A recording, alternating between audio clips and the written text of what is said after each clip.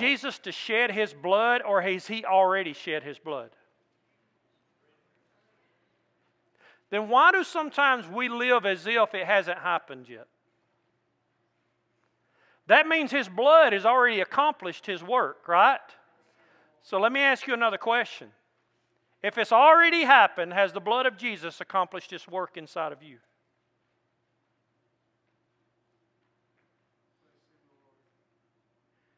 If not, do you think you have more power than the blood of Jesus? You see, this is where we're going to be at today. We're focusing on miracles. A miracle is a supernatural act of God that man cannot do. Man cannot perform. So if you would, let's stand in John chapter 4, looking at verse 46. Let's prepare our hearts and minds to receive this. If you're saved and you know it, say amen. Amen. You excited to be here? Say amen. Amen. Okay, y'all got the amens now. Now let's go. I believe the Word of God. I trust in God's promises to mold me, to strengthen me, to encourage me, to save me, and to send me. Today I will listen. Today I will learn. The Bible says, John chapter 4, begin reading in verse 46. So Jesus came again to Cana of Galilee, where He had made the water wine. And there was a certain nobleman whose son was sick at Capernaum. When he heard that Jesus had come out of Judea into Galilee, he went to Him and implored Him to come down and heal his son, for he was at the point of death. Then Jesus said to him, unless you people see signs and wonders, you will by no means believe. The nobleman said to him, Sir, come down before my child dies. Jesus said to him, Go your way, your son lives. So the man believed the word that Jesus spoke to him, and he went his way. And as he was now going down, his servants met him and told him, saying, Your son lives. Then he inquired of them the hour when he got better, and they said to him, Yesterday at the 7th hour the fever left him. So the father knew that it was at that same hour in which Jesus said to him, Your son lives. And he himself believed, and his whole household. This again is the second sign Jesus did when He had come out of Judea into Galilee. Let's pray. Father God, we honor Your word. This word is without error. It is supernatural. This word is a miracle from cover to cover, from the first word to the last word. Father God, there are miracles in our church. There's miracles in this room that has happened. And there's miracles in this room that has not happened yet. Father God, I pray today that You speak to that heart. They've always believed that You could do something. They just never repented so You could do something in them. Father God, we pray You come in power in this place and let us learn what it means to have faith and trust in You. In Jesus' name we pray, and all God's people said. I'm going to ask a question, and I think you have it in your worship guide. And be careful to answer this too quick. Can you experience a miracle from God and not have faith? Can you experience a miracle from God and not have faith? I want to ask you a question. How many of you have prayed for someone that you know is lost to be healed? How many of you have prayed for somebody that you know is not a Christian, but God might have brought them back to life? God might have cured their cancer. God might have done something amazing in their life. And some of those people you may have prayed for, they're not believers. They're still not believers, but God did something amazing in their life. That means God did a healing in their life, and they do not have faith. Here's something that we need to get as mankind. God is not tied to our thinking and our wisdom and our knowledge and our timetable. God can do anything He wants to anybody He wants to, anytime He wants to, anywhere He wants to.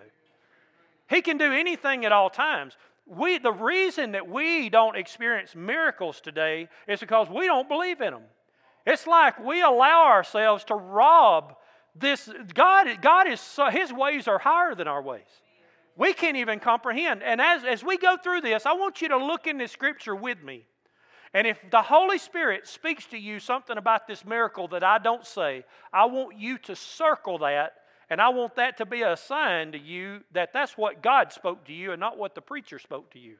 Because He's going to speak to you through this towards your children, towards your families, towards your friends. And I want us to see the amazing miracle that happened right here. I'm going to love doing these miracles because I'm learning so much. And what we're doing is we're taking these miracles. Why did Jesus perform that miracle back then? What was the purpose of it? What was the power behind it? And what does it bring to the table today that we can learn from it?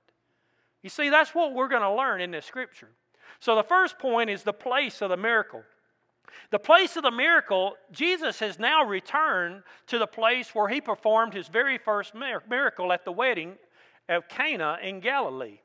Now remember, and when you're thinking about this miracle, this wine, you remember they had wine at the beginning and then they run out. He commanded these guys, you go fill up these water pots. He filled them to the brim.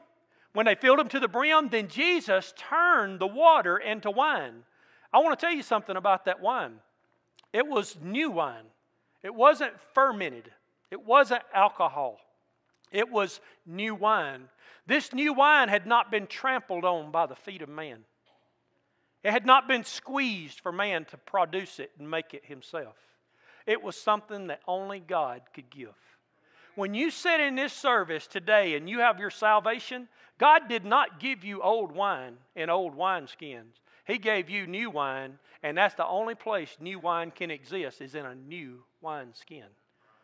You know, I've searched that scripture, and I'm just going to be honest with you. I've said, God, what is the truth behind that you can't put new wine in the old wineskins? And I've wondered that, and up until this very moment, standing in this pulpit right now, God just spoke to me and showed me that that's just about genuine salvation, that you become a new creation in Christ. Is that not a miracle? Now, I want to show you some things. The return of Jesus. Jesus returns to the place where His first miracle, and the word was already spreading. There's so much to learn from the way these miracles begin and happen. Why do you say that? Look in chapter 4 of John, verse 39. Look at verse 39. I want to show you something. If you believe this morning that God is working in your life, doing things that you don't even know about yet, say amen. Now watch this. And many of the Samaritans of that city believed in Him because of the word of the woman who testified, He told me all that I ever did. That is one of my favorite sayings in the Bible. He told me all I ever did, and He loved me and gave me eternal life anyway. Isn't that amazing? And what happened was, He knew. Remember the first miracle? He said, woman, what does this have to do with me? My time has not yet come. To me, when I think about that, He's thinking, listen, I set up in Genesis chapter 26 a divine appointment with the woman at the well. Now, God's sovereign. He knows all things. I'm not saying, but I'm just trying to show you how God respects your responsibility and divine order. You have a responsibility when you pray to receive Jesus Christ to live out the power of the Holy Spirit in your life. And when you don't do that, it means that you don't have the Holy Spirit in your life. When you continue to live out, does that mean you can lose your salvation? If you can lose your salvation, that means you can work for it. You can't do anything to save yourself. The blood of Jesus has already been shed for you. Calvary has already happened. The nails have already been driven. The cross has already been taken down. Everything has happened and been put into place. Either you have faith in that miracle or you do not. Now, thinking that way is important right now as we go through this because there is a deceit today. I see it all the time. Adam gets up here with a green card and he'll say, I just want to welcome you and thank you for being our guest. And every time he says that, this is what I think. I know people that's been a guest in church for 30 years in the same church. They've never become a child of God. They've always been a guest. And those of you in the room that's been in church very long and you have truly been born again and redeemed, you know that God does not honor gypsy mentality in church. He says you need to plant, you need to bloom where you're planted. I'm going to ask you something this morning. Where has God planted you? Because you see, that's a divine appointment. This whole city was saved because God planted a seed with this woman, this harlot, this piece of trash that everybody looked at her, and she looked at herself that way. That's the reason she went to the well when she did. She did not, shame on her. Well, shame on us. We do the same thing. We think we're a piece of trash. We think we're a mistake. We think, well, there's no way God could ever do in me what He does in... Friend, that's a lie. That's not true. When God saves you, you're a miracle of God. Miracles are not defined by what your past did. Miracles are defined by what God did. Woo! Huh? Man, now watch this. First, He kept the divine appointment with the woman at the well. And now Jesus is beginning His earthly ministry. You know, do you think He knew about the divine encounters that was coming? That's not the question I want to ask you this morning. Do you think He still does? He does, don't He? You see, when you live, don't get burdened down with church work. Don't get burdened. I'm talking to the people in this room you serve. And people in this room, and you serve too much, and you get so caught up, you lose your joy in serving. Because you've made it all about you. How you feel, how you think. Say, Brother Joey, how do you know that? Because I had to pray this morning before I came out to preach. God, would you, I repent. I want my negative thoughts that I have. How could a pastor in a church that's experienced what we have for 7 years have a negative thought? I mean, that's a pitiful person, is it not? You see, how does that happen? How does it happen? We just begin to dwell on things that are about us. Now, come on now. We got to be truthful. I'm laying myself out in front of y'all. Y'all at least have the integrity to be truthful about yourself, okay? So what we do is we allow ourselves to think, and the things that we're negative about are things that don't match our opinions and doesn't match how we feel and doesn't match this or doesn't match our timetable. God is not here to honor our timetable. We are here to honor His. You see, that's where He is. That's why the place of this miracle is important. Our young people today, I watch young people come to church anywhere from the age of 8 to 13 years old, and I can watch a young person in the service for 30 minutes, and I can tell you what kind of home life they have. I can tell you when they have no respect. I can tell you when they have no honor. I can tell you when they are captivated by sin and don't have no use for Jesus. Why? Because if Jesus can't change my mama's life, why should I bother? Huh? Our children are confused today because we claim to be born-again, blood-bought believers, and we're telling our children this is what a Christian looks like, and our children are watching us continue to do this and to do this and to do this, and finally our children say, I ain't having no part. That's just a bunch of hypocrisy. There's no life in that. But you show me a family like I seen this morning. The miracle that we're reading about in the Bible, we experienced in our church this morning. We've seen it. I've seen the most prideful man I have ever met since I've been at Union 3 Baptist Church come down the aisle and shed tears on my shoulder. Now, what if you got in the way with your opinion and your thoughts and how you feel right now? What if you quit? What if you let up? What if October 22nd, 1995, when we came to Mount Zion that day, with not coming to get saved, just coming because we knew that was our only hope? What if the church would have been fighting, and what if the worship hadn't have been on target? What if the revivalist hadn't had God's message? Do you see how important it is for us today as a culture, for us to put the culture that God wants us to have in the church? We need a culture of miracles in our church. We don't need a culture of man-made thoughts and minds. We need to have a culture of miracles. God can save any marriage that's in our community. God can save any man, woman, and child anywhere in the world. God can heal any heart. It doesn't matter how dark you are. It doesn't matter how dark the sin in your past. God can totally free you and heal you completely. Completely. Do you believe that? Say amen. Now, The attacks had already begun. People began to attack him, and it took a lot of courage. This nobleman that met royal officer. That means it took a lot of courage. His town where he was from, there was probably a military base there. And for him to come, and why did he come? Did he have faith in Jesus? No, he did not. Did he believe Jesus is the Messiah? No, he did not. But he knew that the doctors couldn't heal his son. He knew that the Romans couldn't heal his son. And the only hope he had was Jesus. Friend, you can come in this building and you think the only hope you got is Jesus and not have faith in him.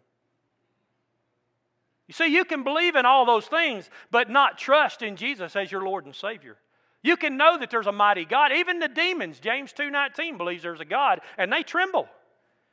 You see, we can know that. We can know, I got to be in church. I know I need to love the hymns. I know I need to love the worship. I know I need to love the Word of God. And how many of us walk around all week long holding this Word and have not hid thine word in thine heart that I might not sin against thee? It's all the same thing, the attitude that the nobleman has here. You investigate your life. I've had people come to me after the first service, and they said, the message God gave you took my breath away. I was under such intense testing of my faith in the midst of that service. I had to really ask God, is my heart right with you? You know, shouldn't every message be like that when we open up the pages of the Word of God? So watch this. We're going to go a little deeper. In John 4, verse 44, it says, "For Jesus himself testified that a prophet has no honor in his own country." What does that mean? That means if you get a little upset, if you don't get your opinion, you don't get your way, the pastor starts pouting because he don't feel just right or something's wrong. Eventually, Jesus has to dust his feet off and go somewhere else. You see, guys, we're not here to pay respects to Joey, and we're not here to pay respects to Barry. We're not here to pay respects to man. We're here this morning to pay respects to God. Because He is the one who has done everything that we need. I'm going to tell you something. Y'all may be a small crowd, but I'm getting more amens in this group than we did in the whole building full over there. And I love y'all. Thank you so much, because this is going to get good. Now, when God does a good work, there will always be people the enemy uses to attack it. How could somebody say something negative about the blind man who was blind all of his life and he received his sight? Who was the people that said something negative about it? The church folk. They sure did. You know why? Because it didn't happen to them. Miracles, listen, I'm going to give you some great advice here, and this is coming from just experiencing it myself. It's always a red flag spiritually in your life if you become jealous of God doing an amazing miracle in somebody else's life. That ought to be the greatest celebration that you have. Don't allow yourself to be jealous of God working in somebody else's life. You need to celebrate that. What that's saying is that you are not where you're supposed to be. It's showing that something's wrong. You know what? I'm going to move on. The reason of the nobleman was in Capernaum. And he came and he begged. He was there to beg Jesus. Jesus, my son's going to die. You're my only hope. You're my only hope. I've seen people, and I see you. I've watched people come to church. You're my only hope. You're my only hope. They come and they pray. They go right back home, and they do this very same thing that they did. Their lives didn't change. Nothing changed. They come so God could change their life. They didn't come so God could change their heart. You see, that's not salvation. Why did you come here today? Are you here because you worship who Jesus is, or are you here because you worship what He can do? This is the difference between this is where our focus needs to be. Jesus does not have to do anything else for us. Everything, all the blessings and the promise comes from receiving and trusting the blood that's been shed for me. This nobleman didn't know Jesus. He just knew the man from Galilee. He just knew that he healed and did this at the water to wine. He heard by this on his way. He probably heard about the woman at the well. By the time the city got to talking, saying, man, told me all I ever did. And now another divine appointment. And he just thinks if he can do it for the woman, if he can do it for the wedding, he can do it for my son. He can do it for my son. Listen, any parent out here, you would do that. But that doesn't mean you're saved. Now watch this. The nobleman, desperate people will ask for God, even when they have no faith at all in God. That is another reason that God performing a miracle for this man's son did not mean that this family was saved. And as a matter of fact, according to Scripture, we see that this family was lost. They were not saved. Watch this. Not only the place of the miracle, but the people of the miracle. You know, here's the problem. The heart of the matter. Why you come to Jesus has a lot to do with your results. When you're going to be saved, when God is saving us, I know He breaks us. First thing, the Holy Spirit is going to convict you of sin in your life that you need to get your heart right. You're separated from God. And listen, if the Holy Spirit keeps convicting you about that and you're claiming that you repented of that, either God's a liar or you are. You see, that's not the way that works. That stops when you're truly saved. It quits. You stop second guessing. You stop wondering. The body of Christ becomes a place that it's not easy, but it's not something you want to give up. I can't afford to not be there. These people at this time, the nobleman's son, he was sick. You see the son, he was sick and he was going to die. The family is already mourning. The things that's happened. This nobleman leaves his son's side. Now you think about this. His son is at the place of death, and he is focused so much on his last hope that he takes a journey 20 miles and leaves his son knowing his son could die in the midst of him going to find Jesus. There is something amazing that's happened here that happens in each and every one of our lives when we have surrendered. When we look back at our journey, there is things that was put into place. People prayed for us when we were lost. People was praying for us when we were sick spiritually. And they kept doing that. And listen, that's why your salvation, you have to realize, you didn't do anything to save yourself. You was actually prayed, you might have been prayed to the altar. You might have been prayed to visit this church this morning.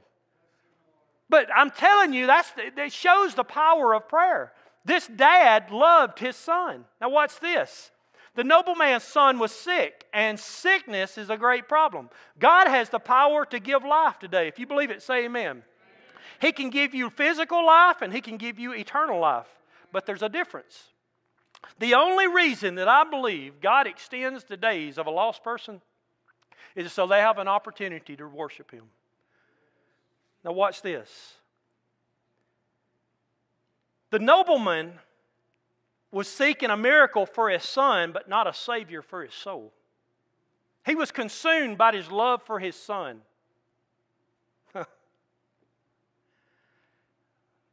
Church, that's why you're sitting here. We have a Father that was consumed.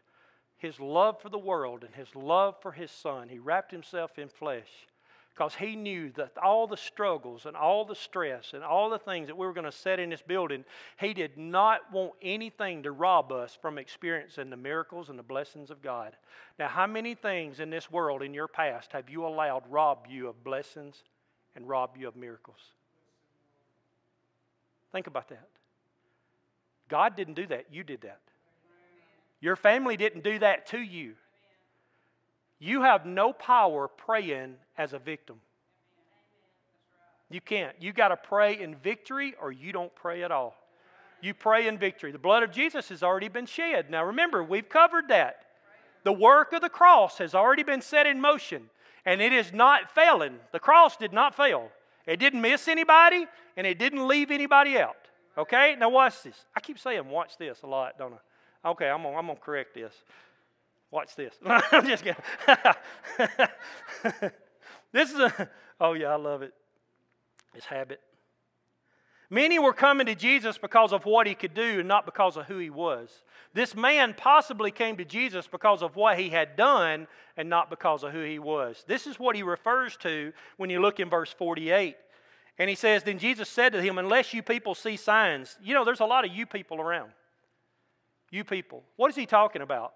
You people was people who did not trust in Him to be who He is. He was placed in a manger. He was God. He did many miracles. He was God.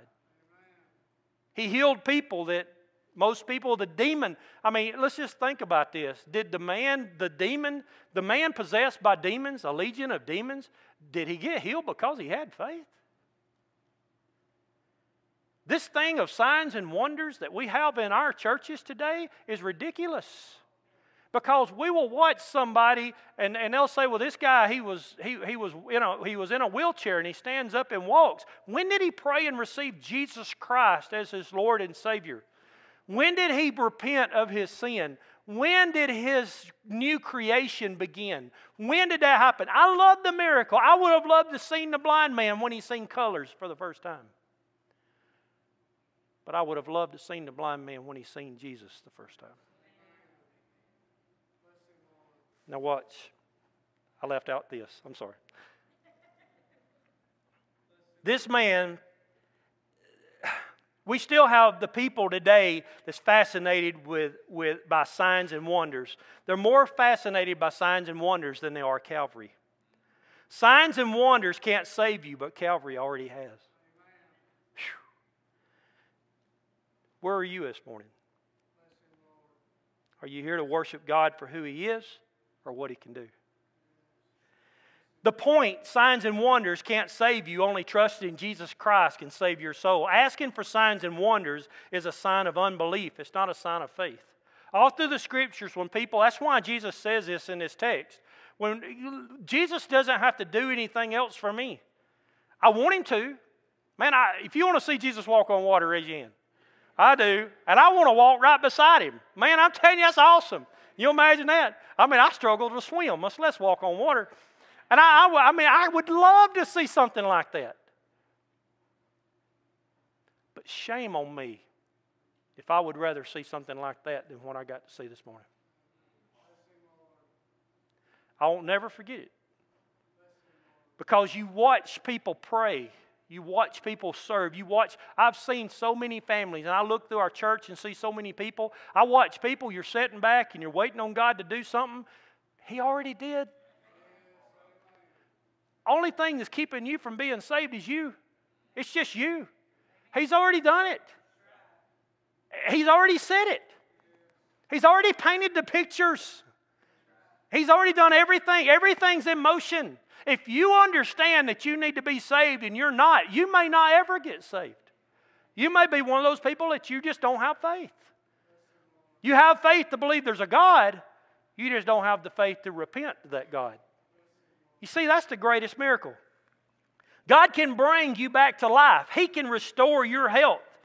You can give credit to God and still not be what you're supposed to do. He shows us that you can even have the right motivation. You can do all these things and just totally miss God in the body. You can be a member of a church. There are so many members of Baptist churches that are not in the rolls of heaven. They're claiming their membership and their classes and all this, but they don't never serve God and worship Him the way He's supposed to. This is my church. You ain't changing my church. Praise God, you better let somebody change your church. God needs to change this church. We can't keep doing things the same way like we have the past 7 years. Why? We have a whole new group of generation coming in. And Paul says, be all things to all people. We got to figure out a creative way to get this powerful message. Don't water down the message, brother. But you got to have a creative way to go build relationships with people you don't have nothing in common with. And you got to share your testimony with them that they realize where God brought you from. And then the Holy Spirit's going to create a desire in them for God to bring them out just like He did you. But then we got to model. We have to model sanctification and we have to model holiness in our life. It doesn't mean we're perfect. There's nobody in this room, including your pastor, that's perfect. My goal is not to be perfect. My goal is to be obedient. That's it. And when I'm obedient, God's going to work in my life.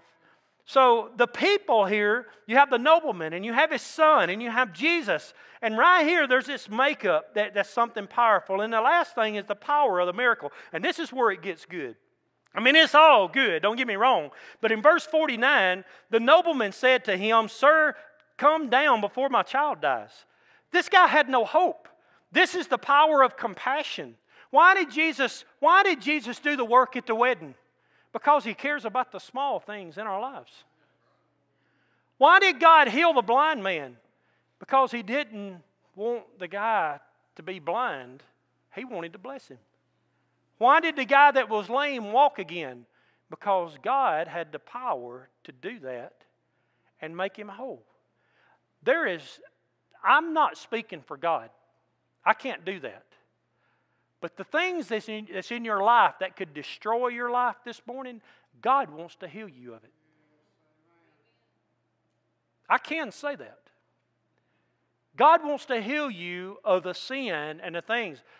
Your family, your friends, your mom, your dad, your children, whoever it is, and they claim to be a born-again believer in Christ, but yet they cannot consistently live that life, you keep on patterning your life after that right there, and you're going to end up just like them.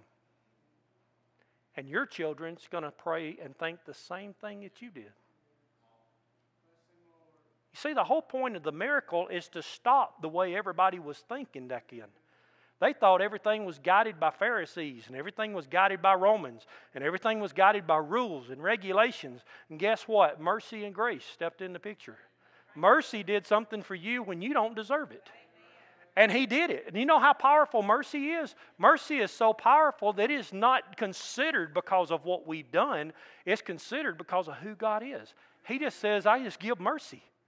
Now, you see the power of compassion. I want you to know that a truly saved person will always respect and appreciate the person who brings the good news to him. This is something we need to hear today. I've seen people, and I'm just going to say this, and I know it's being recorded, and somebody's going to hear this message, and I've led you to Jesus. But why is it that somebody who brings the gospel to you, you pray to receive Christ, but yet when that person comes to you, you can't face them? What happens is, that comes to Matthew 13. I'm telling you from my personal experience, the person that brings the gospel to you, you will claim Romans 10:15. Anybody know that scripture? How beautiful are the feet of those who bring the good news. That they may mess up, they may do something wrong. You will never forget the day that they were obedient and brought the gospel to you. You will never forget the preacher who preached the message you were saved. You will never forget the mom that prayed for you and told you about Jesus. You will never forget the dad. You will never forget those people. You will never say, I wish I would have never met them. You will never say that in your life when you have genuine, real, pure, blood-bought salvation in your life, because you know your life truly began that day. You see, and this is what's happening at this time. Jesus, in His compassion, He is moved. He did this. He knew the hearts of this man. He knew the hearts of this child. He knew the hearts of the people. But if God only done things based on the good hearts, He never would have went to Calvary. He never would have went to the cross. He never would. It was even while I was still a wretched sinner, He died for me. He did it because of who He was. Friend, that is the miracle that we see. What is the difference between what Jesus did for the nobleman's son and what God did for us? What's the difference? Is our salvation not as powerful, if not more powerful, of a miracle? Is your salvation a miracle, or is it something, well, I'm glad I got that done. I can live any way I want to. I'm glad I've got that done. I can just not pay attention in the service and do whatever I want to, and I'm still going to heaven. No, you're not. Man, when God gets a hold of your life, you don't have to hold the Word of God to feel Him. He is inside of you. And when He's inside of you, that miracle burns. It's like a candle that's lit. And that candle, you can almost feel while the message is being preached, the wax just running down from that thing that is burning. And God is just taking the impurities from our life and revealing it to us. And He wants to skim the dross off the top, like those people that melt metal and melt aluminum. And they'll take that dross, and it gets hot, and it rises to the top. And every Sunday I come to church, God just takes and said, I know what I can do with that right there. I already did it. He just sort of puts it to the side. And then when we leave here, it's like you can look at yourself in the mirror Don't the book of James talk about that?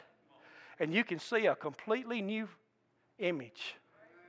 I might have walked in this place feeling like I was somebody worthless, but because of the Spirit of God in this place, I can leave here being victorious and feeling that. Now watch. Here, Jesus loved this man's son more than he did. I said this in the first service, and I'm going to say it exactly the same in the second. Moms and dads, you better be careful about interfering with your children where the will of God can't get where they need to be. Moms, you need to let your babies go. You hold your children so tight, well, my child's never going to serve in the mission field. No, you're right, they will. I don't want God to have to take their mama to do it, though. Parents today, you can't love your children like God can.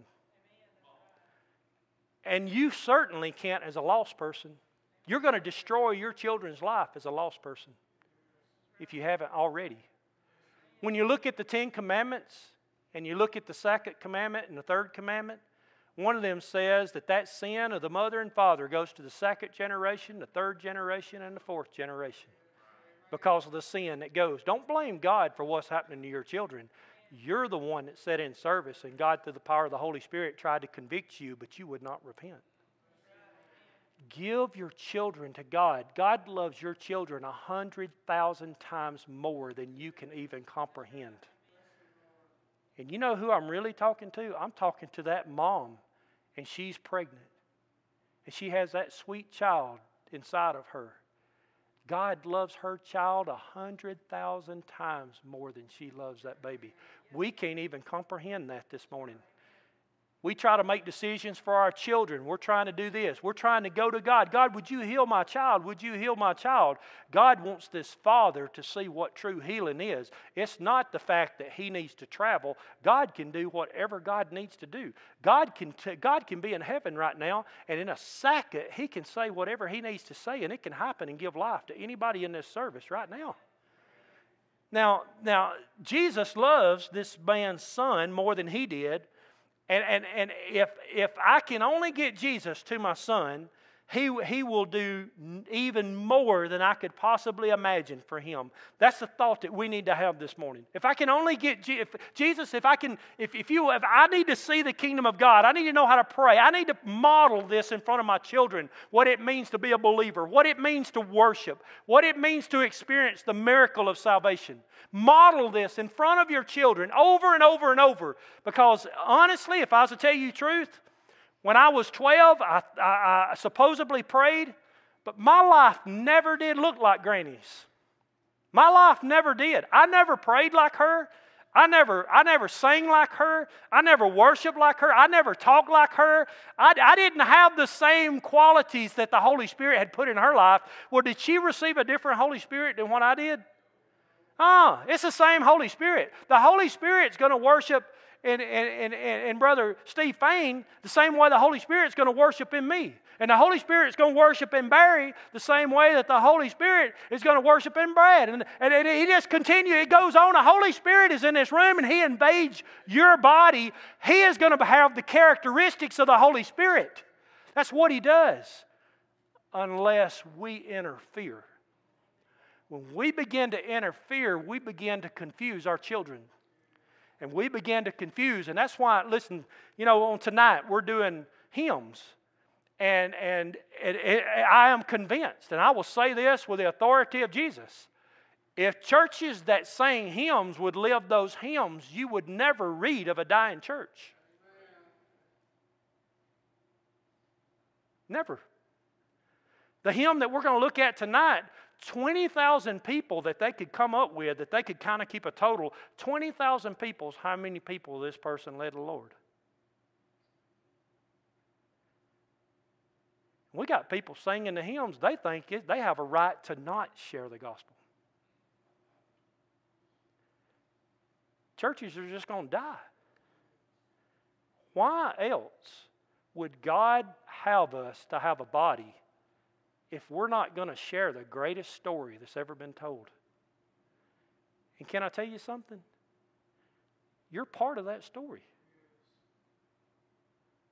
This is the beginning. God's still writing the pages.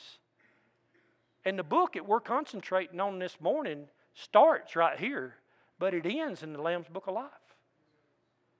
And He's still adding names every day to that book. People who have every name in that book's a miracle. Every miracle in that book, only God performed it. The power of the command. The command traveled 15 to 20 miles at the very second it happened. Now, why did this happen in verse 50 through 53? And Jesus said to him, "Go your way, and your son lives." So the man believed the word that Jesus spoke to him, which means he believed the man kept his word. And as he was going down, his servants met him and told him, saying, "Your son lives." And then all of a sudden he changes his thought process. And now, what time did this happen? Because it's almost like he had heard these stories. I want to see proof for myself. I'm going to find out, what time did he say this? It was at this time. And then when he said he knew exactly. He said, man, he just spoke the word. He just spoke it, and it happened. I'm going to tell you something. Is it possible for God to take a lost person that's in this service right now and speak life into you in this invitation? Absolutely. Is it possible for God to remove some things in your life? Absolutely. He can do it. He can do anything that He wants to do. The Word of God was to show the nobleman that you can trust the Word of God.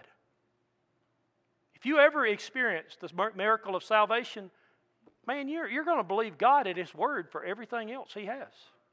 Why? Because not only do you have His Word, but He has stamped His seal of approval on you. You have been sealed with the power of the Holy Spirit.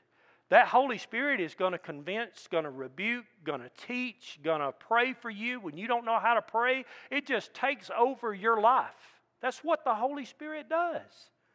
It says that the work of God in this was to show the nobleman that God is not bound by or limited by distance and space. God can do anything He wants to do anytime He wants to. He can't. I have the power to pray in Jesus' name. And when I pray, I always pray in Jesus' name. I watch these movies sometimes, these Christian movies, and they say, they finish praying, they just say amen. Friend, you don't have a prayer unless it's in Jesus' name. When you pray, you in that prayer in Jesus' name. So that's legalistic. No, it's not. It's Scripture. You pray in Jesus' name. If it wasn't for Jesus, you wouldn't even be able to pray. That He is the mediator between man and God, Christ Jesus. And we have that ability and that victory. Do you realize victory is in you this morning? That there are people that the Holy Spirit is going to bring to remembrance. How many? You remember reading that text in John, that the Holy Spirit brings to remembrance. What all does He bring into remembrance? The Holy Spirit is going to convict you of sin, but also He's going to put people on your mind. He's going to cause you to have a burden for other people. And now what are you going to do with that? Let's just say God puts a burden on you for somebody and they don't know they have cancer yet, and you don't know they have cancer yet. God just put a burden for you for that person. You just go on and don't respond during the invitation. You just go on home.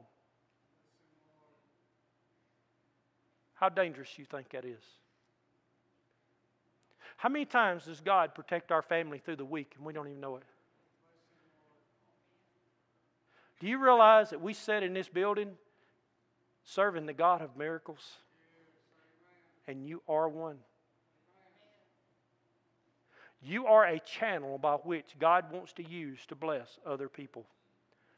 And you are a channel by which God wants to use to reach other people. We would never have a spiritual problem in being obedient to the Great Commission if everybody would just do one thing. Everybody in this church and any church that exists would get so involved in the Word of God that you lead your family, yourself to Jesus, we would never have to worry about the Great Commission.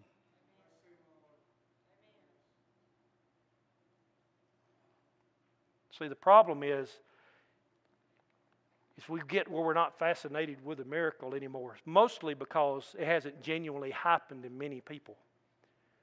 But when it has happened in people, you can become too overwhelmed by the burden of it. Because you see so many, well, what do I say? What do I do? Why can't they see, God? Why can't they get it? Can you imagine being a pastor today and watching all the church isms and the people? They keep coming out with these programs in church life. And every program does everything except embrace the gospel of Jesus Christ. It has it in there because they have to do it, so they're guilt complex. But the problem is the people that's writing our material are not serving in the local church in such a way that they're leading people to Jesus because they can't ask people to do what they're not doing. I don't want to become one of those people. I want to be fascinated by the Word of God. I want to be fascinated by the work of God because I've experienced it, not because I told you about it. And I want to see, just like him, the wisdom of God was to show the nobleman that even though God had a plan, Jesus had a better one. See, here's the power of Christ in this. They thought the miracle was the son's life, but it wasn't. It was the family's salvation. That was the goal. Jesus is shooting for your family. Dad, you come and you get saved. Jesus is shooting for your family. He said, now he's glad to have you, but you're the tool he wants to use to get it. Most families are in the pits today because they have a dad that will not worship God. Most families in our community, most families in our county, most families in our state, everything goes back to dad. Dad will not read the Bible. Dad will not pray with the family. Dad will not hide thine word in thine heart that I might not sin against thee. Dad will not. Listen, Dad, when you get a hold of it, and then you're going to find out, listen, God honored what Dad did. Man, God honored this. You know what happened? Wasn't long, miracles. Miracles just start, Barry said it very well. Miracles just start popping up everywhere. The goal wasn't Dad. The goal was the house. That's exactly what it is. Yes. And he himself believed in his whole household. You will never, ever never regret trusting Jesus. Man, when I came to jail, I never regret that. And sometimes God challenges me. When does God challenge me? Every Sunday. Every Sunday. Every Sunday I have to get up and do something that's not in my personality to do it. I don't like standing up in front of people. I don't like talking. I know that's hard to believe. But if my wife could tell you who I used to be, I did not like being the center of attention. I still don't. But when God gives you something that burns in your heart, you cannot keep it in. You cannot keep it in. It's got to come out, or you feel like you're just going to spiritually bust. And that's what God's doing now, man. I love this. The miracle did not save the family. Jesus did. You see, I go and visit ICU, and if I had $1 for every time I've heard this, and there are people, there are hundreds and hundreds of people within 10 miles of this church who have the same testimony, and I cannot share or say something in any way right, but God did something amazing, brought them back to life, healed them of this disease, healed them of that disease, did this, and never one time can they tell me a day that they heard the gospel, that they surrendered their life to Jesus, that they repented of their sin. And here's the answer I get from everybody. How do you know that you're saved? How do you know that you pray? Well, Brother Joey, I pray and ask God to forgive me every day. Friend, that's not salvation. You need a priest. There's only one Holy Father, and it is not the Pope. No man should ever be called Holy Father. Holy Father, there is one, and His name is Jesus Christ, the Son of the living God. And when you call on Him, you have power in His name, and that power can redeem you, save you, set you free, cut you loose, do something in your life that you cannot do yourself. And then what we have today, this traditionalism and this mess that we get in with religion, and we're thinking another man has a closer connection to God than I can. Absolutely not. You have the same rights to the blood of Jesus as I have. We have different purposes and different callings, but we have the same relationship. You see, that's the miracle. You are just as powerful in Jesus' name as the man standing behind the pulpit this morning. You have the same freedom in Christ that everybody else has. You have the same rights to relationship as Billy Graham, as Billy Sunday, as all of these great saints that you've seen has been so faithful. Listen, if you are not living that standard, it is because you're living more for sin than you are Jesus. This morning, you ask yourself, if I have that responsibility, that is mine, that means I need to respect the miracle. I need to honor and love the miracle that God's did in my life. And you have to ask yourself the question, so why am I here? Did I come to church because it's what everybody does? Or did I come to church because of what Jesus has already done? I'm here to worship Jesus this morning because of who He is. He's Jehovah Rapha, Jehovah God. He is my provider. He's my redeemer.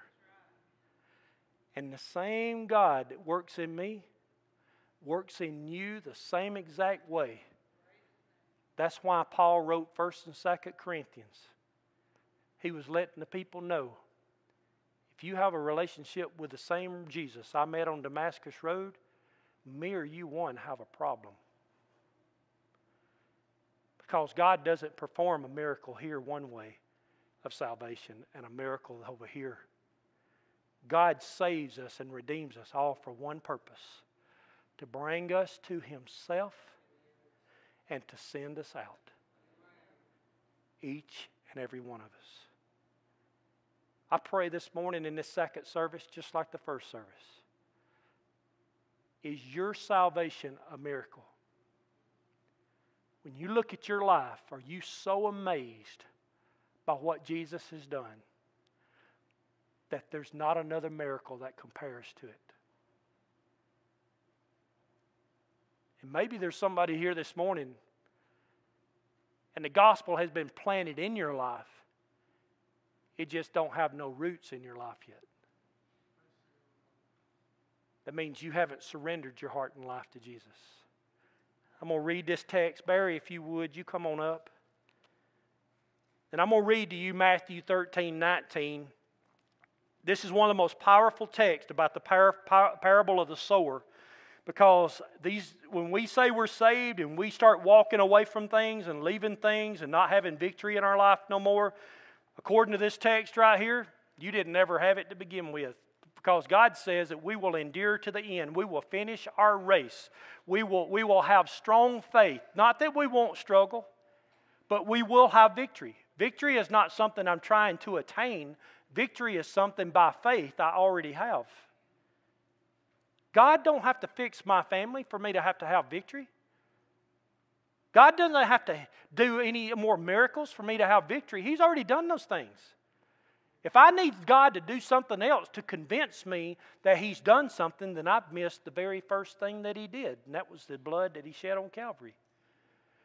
I believe every house of church members who are not consistent and don't come anymore, I think we need to have a team visit them and set them down, read this text to them, and ask them what soil they're in.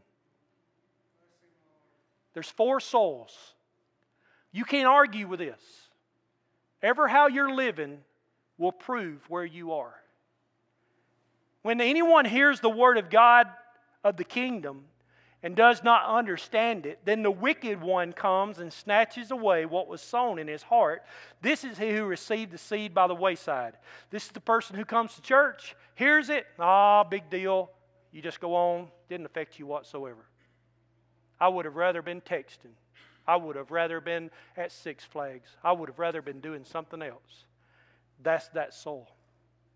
But he who receives the seed on stony places, this is he who hears the word and immediately receives it with joy. Yet he who has no root in himself, but endures only for a while, for when tribulation or persecution arises because of the word, immediately he stumbles, which means he did not finish his race. He did not endure to the end. Came to the church for about a month, A couple of things happened. The Word of God started confronting tithing, started confronting praying, started confronting conviction in your life that you need to be serving God, and you just got mad and said, I don't have anything to do with organized religion. That's that soil. Now he who receives the seed among the thorns is he who hears the word, and the cares of this world and the deceitfulness of riches choke the word, and he becomes unfruitful.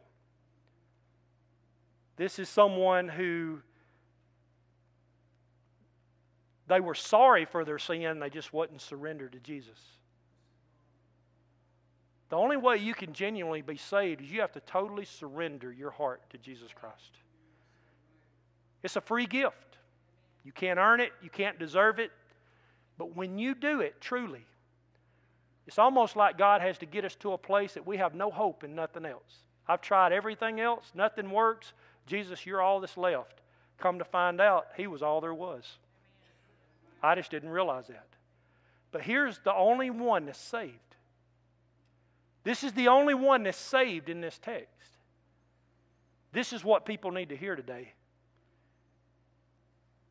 But he who receives seed on the good ground is he who hears the word, understands it, and indeed bears fruit and produces some 100-fold, 60, and 30 times. Why? Because the power of salvation is the power of the seed. When God saved you, He placed Himself inside of you. That's what made you feel forgiven.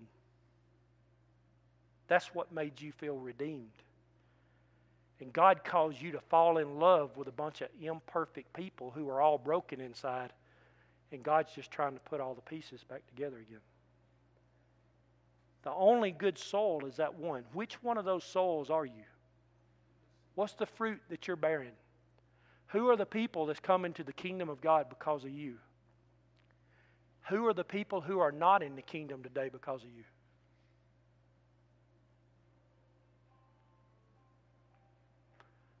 I was fixing to say, man, that's an invitation song right there, Conway Twitty.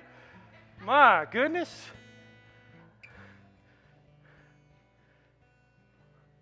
I'm trying to remember the name of that so I can use that somehow. That's so good.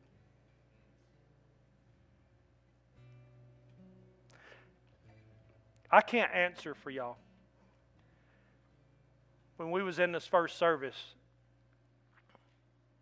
I shared with the church how my wife and I have a relationship. Our relationship's not perfect, but it's good. When we're married, God made us one. But we became one through the power of the Holy Spirit. And God keeps us one. Sometimes we have disagreements. Sometimes we agree on things. Most of the time we do. Most of the time we agree on things. Sometimes we'll have a disagreement. Sometimes she gets on my nerves. A lot of the times I get on her nerves. Okay? It happens. Nothing she's ever done causes me to love her less. That's why God wants that relationship to be with us in the body of Christ as a church family. We become one through the power of the Holy Spirit. There's one faith, one baptism, one Lord that's in us all, through us all, and for us all. We're the bride of Christ. And we're supposed to love each other regardless of what we find out about each other or what we don't know about each other or how we feel about each other. None of those things, nothing should separate us from the love of God. Nothing can separate us from the love of God. But we're supposed, in the body of Christ is a supernatural thing. But friend, you've got to be truly redeemed. As long as you are not truly surrendered to Jesus, you're going to feel like a third leg, and you're not going to feel right. All I want to do is tell you this. God created you to perform a miracle in you. He is not willing that any should perish. And I want you to know the things that you're struggling with in your life this morning, you struggle with it because of you, not because of God. If you were to die today, do you know you'd go to heaven? And the next thing I want to ask you is this. Do you want to go to heaven? Then ask God, test me and see if there's any wicked way in me. Let's let the body of Christ be the body of Christ. If we all become one the way we're supposed to, just like in our marriage, God will do a miracle. I watched it this morning. I watched one baby come up and sit beside Daddy. I watched another baby come up and sit beside Daddy. And then I watched that little baby out of that nursery come and sit and come up beside Daddy. Then I watched that little baby take Mama because it wanted to go pray. Sometimes we get so overwhelmed by the miracle, we forget to thank God for the miracle. Hey guys, I'm the pastor of Union 3. My name is Joey Hanner, and we are so thankful that you've been able to listen to the message today. But I want you to know that God has a plan for your life. And today, when we think about salvation, I was one of those church members, one of those people that said I prayed when I was younger, but my life did not change. When you are filled with the Holy Spirit, your life will change. God has a plan for your life. You see, He created you for heaven, but you can't earn or deserve that, because heaven is a perfect place. And God says, I'm not going to let one sin into heaven. The Bible says all have sinned and fall short of the glory of God. And when we think about sin, we think about murder, we think about stealing. But sin is what we think is our thought life. And we are just sinful by nature. But Jesus came where it doesn't have to be that way. God loves us. He said, I'll solve that problem. I'm going to send my son Jesus. He sent His Son, for God so loved the world that He gave His one and only Son, that whoever believes in Him will not perish but have what? Everlasting life. You see, God came to give you life, and He wants us to be more than a church member. He wants us to be more than someone that prayed a prayer, said a decision. Praying a prayer is the greatest power there is, because that is our tool and the instrument God give us to repent. He said, if you'll repent, He said, times of refreshing will come in your life. You see, in our life, God looks at us, but He can see us. We can't have a relationship with Him because this sin separates us from God. When we take and we have intellectual, we know that God exists. We have intellectual faith, but we just believe that He's there, but we don't really have a relationship with Him. We have temporal faith. Temporal faith is, well, God, I tell you what, if you'll fix this in my life, I'll turn my life around. Well, where does my sin go? It doesn't go anywhere. Well, God, I tell you what, if you'll do this in my life, I promise you I'll turn over a new leaf. It'll go for a little while, and we'll go right back into the same old, same old. Why? Because we think we can change ourselves. Friend, you can't change yourself. If you could, you would have already done it. Only thing that can change your life is by God's grace. He came into this world so that you could have life and have it more abundantly. That's why the Scripture says, all like sheep have gone astray, each unto his own way.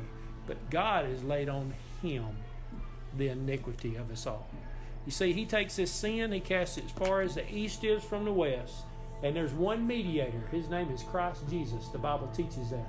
It also teaches in John 14:6 that He is the way, the truth, and the life.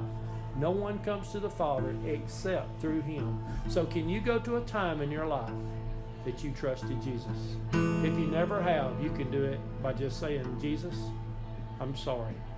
I repent of my sin. I ask you to be my Lord and be my Savior. I am trusting you today to save me. And you will be my Lord and be my Savior. If you've done that today, we're proud of you.